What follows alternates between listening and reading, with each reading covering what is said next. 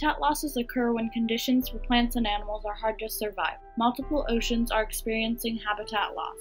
Critical areas in the ocean are estuaries, swamps, marshes, and wetlands, which serve as breeding grounds or nurseries for nearly all marine species.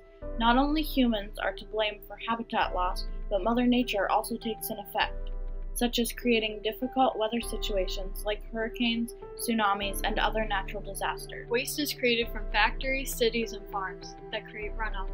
Fishing can be destructive by polluting the ocean and shore. Tourism affects the ocean. Millions of boaters, snorkelers, and scuba divers can destroy wetlands. Birds and fish become infected by toxic environments from spills and crude oil.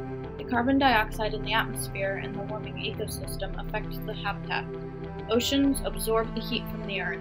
Because of the warmer temperatures, ice caps and glaciers are melting. Laws of burning and dumping sewage into the ocean have been banned.